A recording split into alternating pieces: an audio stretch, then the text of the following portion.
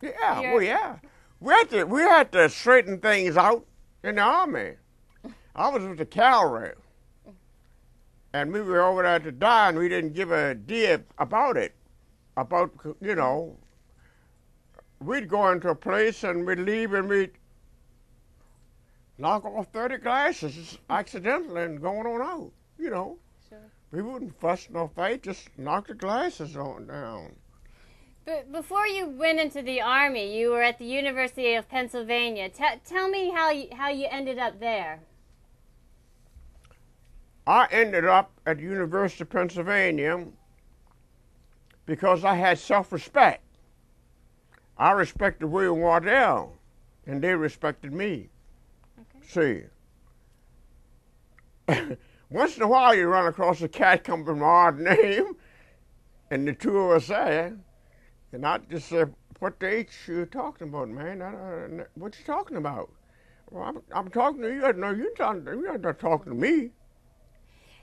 I'm Waddell. You know me, don't you? You Joe, I know you. You get them straight the first day. Sure. But basically, when you run across a cat like that and start calling you the names, you run across the worst representative of that race. Sure. See, I felt like hell. You know why? Because I was giving everybody else hell, telling them, we got a lot of men at Tuskegee. It's good for you. Go and get that experience. Uh-huh. Do this and do that. I'm happy you're going. Shake my hand. In about 2 months, I was greeted. They came out looking for Lieutenant William H. Waddell Jr. Came to the hospital. We don't have no lieutenant here. And finally, I'll never forget this white lady who, Mrs. Lomax, I think, who was in charge of the telegram. Dr. Waddell, did you ever go to the Army? I said, yeah. Were you reserve? Yeah, look on your wall then. Tell me about it. And I looked up there. I said, I'm a reserve officer. Well, I'm looking for you. I said, well, what is it? You are to report to the Horse Cavalry Division in 10 days. Can't do it. So you were mad when this came. They gave me 5 more days to get myself together because I was in charge of a school of veterinary medicine and veterinary clinic and everything. They gave me 5 more days to the 10 to get ready. Now, did they give you the option to defer? No. Not to, okay. They needed me. They needed a horse doctor in North Africa. So when you were called, When I was called, I went to Fort Clark, Texas, but they needed a trained veterinarian with the horses. They had 2 or 3 dog men, but they don't know anything of horses. So I had to close up the school's hospital and everything. how did it feel at this point in time? Your wife was pregnant with your unborn child, and you. I felt like a dog because I was wishing everybody else happiness, Godspeed and success, and here they call me. And they wanted you to. Part of it was for fighting. You ought to report. They didn't say, they didn't say you got such and such a time. You ought to report in 10 days. To fight for. They wanted you to fight for freedoms that you didn't even have in the U.S. How did that feel? Well, I was a reserve officer. That made the difference. If I had not been a reserve officer, I would have fought it. And the people want to fight it. The people in the town, the mayor of the town, and the whole counties, 3 counties around, because they didn't have a veterinarian. Uh-huh. But then I came up and said, well, I promise that I'd go if they called. Okay. So my word was my honor. They could have kept me out. So tell us which cavalry you served in. The 9th Cavalry, I served in the 9th Cavalry, the 2nd Horse Cavalry. Wait a minute, just put it this way. I served in the 5th Brigade, the 2nd the second horse cavalry of the 9th Cavalry Division. Okay. And describe for me your first days of active duty. Where were you? On the borders of Mexico, Fort Clark, Texas. Okay. With a bunch of no good veterinarians. They didn't know a damn thing with veterinary medicine. Okay. And I worked 24 hours a day. 24 hours a day until I got 1 or 2 trained veterinarians, which took about a month and a half. So you were training others when you were there in Texas. I had to train them. They were dog people. They didn't know anything with horses. Okay.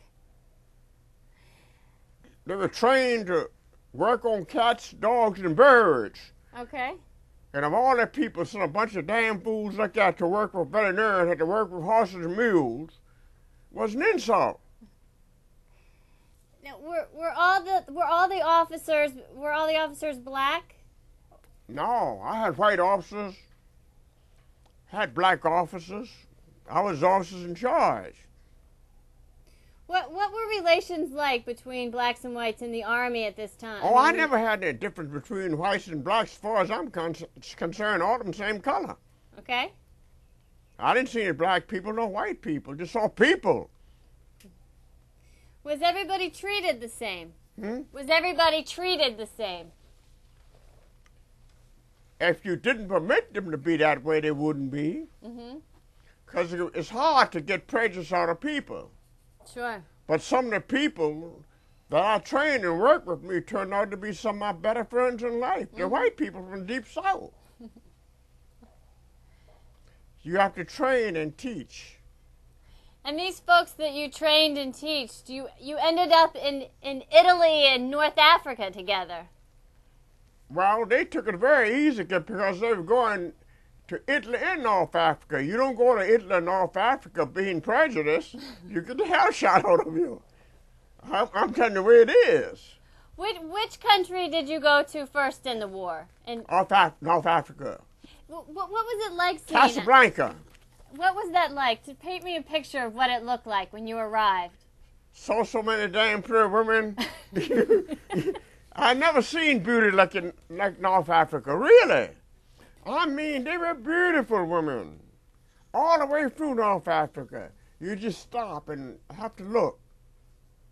Just stop and look. What were the surroundings like there in Casablanca, North Africa? A lot like the Syria here. Here in Hawaii. Did anything surprise you? Did you have any ideas of what Africa might be like? Well, I was surprised to be in Africa, but I was proud to be there instead of Japan. Because things were more active in Japan, shooting-wise. But then it turned out to be very active in North Africa, too. Tell me about some memorable times that you had when you were in North Africa in the war. Well, one of the most memorable things was to watch those beautiful women in all those bars. Of all colors and creeds and whatnot. Just beautiful women. You understand what the hell happened to America? You begin to think. What the hell happened to America? That's right. That make you... So the women were beautiful. Beautiful, okay. Beautiful.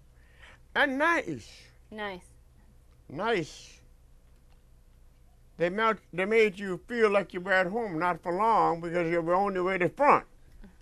But you enjoyed the fellowship while you were there. And what was it like when you got to the front? Well, you can't really appreciate that unless you're going outside and let's find shoot at your feet. Shoot around you.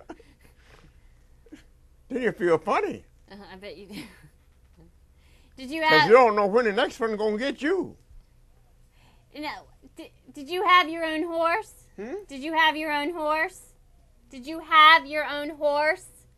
Oh, yeah. I had 2 horses. Officers had two officers. And what was his name? Max was name one, and Nix. Max and Nix. Max and Nix. Short names. Okay. Was the cavalry segregated? Or were there blacks and whites in the cavalry? No, we broke segregation up when we got there. You broke segregation when you got We there? refused to eat and go to the dining hall. Tell me more about that, how you broke it.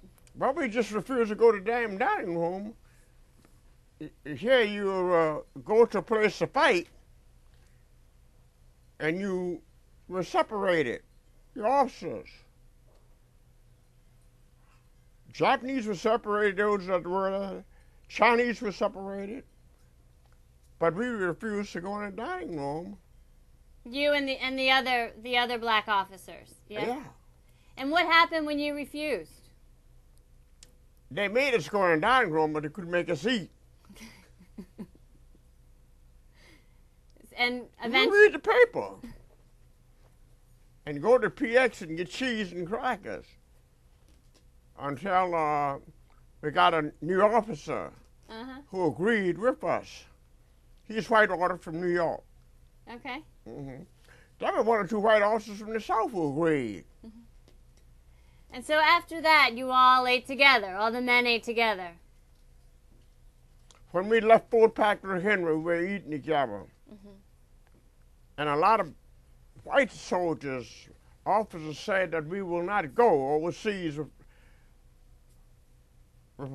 prejudice outfit because we had become fodder. Okay. So your white officers, a lot from the South and around, just refused to eat with us. Okay. Well, I was an officer too. And, So you fought against this. oh yeah. How you going over here, give your damn life out there, someone will kill you and talking about you can't eat with them? Yes. I'm the oldest one. There's one more living that fought. One more Buffalo That soldier. fought. Right. See, that was something maybe went over later as a part of the older boys, but they didn't fight. Okay. See, fighting was over. We were where the stuff was, where the hot stuff is, or was. For young people, when they ask you what a Buffalo soldier is, how do you explain it to them? You tell them the best things about the Buffalo soldier. You always tell the young people the best stuff. Share some of those with me. Huh? Share some of those things with me. The fact that a lot of my men, after we're Army men, could not eat in places, could not drink in places. We broke a lot of that crap up before going overseas. You can send a man overseas, die for his country, and tell him what he can't eat at a damn restaurant. Exactly. We had men that got so terrific that they go into a restaurant where it was tablecloth all white and whatnot, all the dishes, snatch the cloth off, walk on out. Not one until they got you out of town. Okay. Tell me something else unique about the Buffalo soldiers. He was a gentleman. They were trained and knew how to act when they went to homes. We never had the case about one Buffalo soldier raping a woman. And that was in the initial stages. Somewhere in Texas, they lynched him. But they went back and killed about 40 people in town. You don't read about it, but in our stuff, reading around, you read about it. But the Buffalo soldier was a gentleman. He was trained by gentlemen. Buffalo soldiers trained by West Point people. Okay. And it made a difference. What are you most proud of in terms of your service? What are you most proud of in terms of the service that you did in the war? Well, I'm most proud of getting back alive, number one. And number two, at times thinking about those that didn't get back. Okay. And their people and what they left. Did you lose any friends in the war? Oh, yeah, you lose men by you get very friendly when you're at the war front. Mm-hmm. You get to know your men. You get to know how many in their family. And you become a part of that man's family but you are his only support that he has. Sure. The officer in charge. His wife's not with him, sure not with him. So it's you, your officer, keeps up that morale. And really relied on one another. Well, the U.S. Buffalo Soldiers is important because you can play a show hands on him anytime you want him. He's ready and available. 24-hour man. You can call him to the borders of Mexico, to the Canadian border, South America border. Anytime you call him, the Buffalo Soldier is there and is ready. Okay. Willing, ready to go, and can go. And very courageous. And very courageous. Yeah. No, because in the Buffalo Soldier one time was one of the few soldiers that it may have been crazy, but didn't mind dying for his country, you know.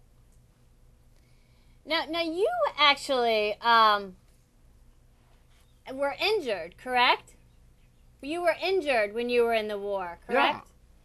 Yeah. Tell me what happened. The fifth cervical vertebrae was fractured, and they weren't shooting at me to fracture me. They were shooting at the mule. The mule had the food. I see. Mule pack. And they shot the mule fell on me, went rolling about 10 feet down the hill. Did you break your neck? Huh? Did you almost break your neck? Fractured. Fractured it, Yeah. okay. Fifth cervical vertebrae. So, how long did it take before you recovered?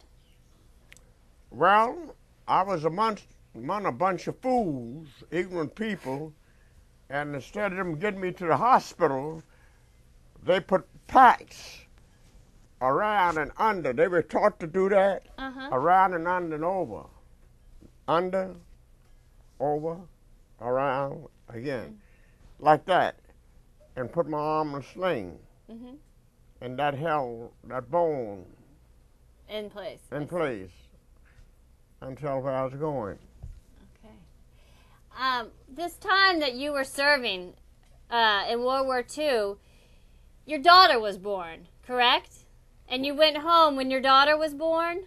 Yeah. Okay. I was on the borders of Mexico then. Yeah, we were patrolling the borders of Mexico because wasn't Panko Villa, but somebody after him was coming across stealing cattle and goats and sheep. And he was a very shrewd man. He'd work at night. See, so while you sleep, he's working. And you wake up the next morning, the farmer's out there crying that he lost 40 sheep during the night. I see. Okay. Or 2 cows or 3 horses. So then we had to go out and go looking. Sometimes we'd find, sometimes we wouldn't. Sometimes to keep them marching, keep them moving. That's what the Mexicans would do. Keep them going. Keep them going to the next area. Okay. Out of that area.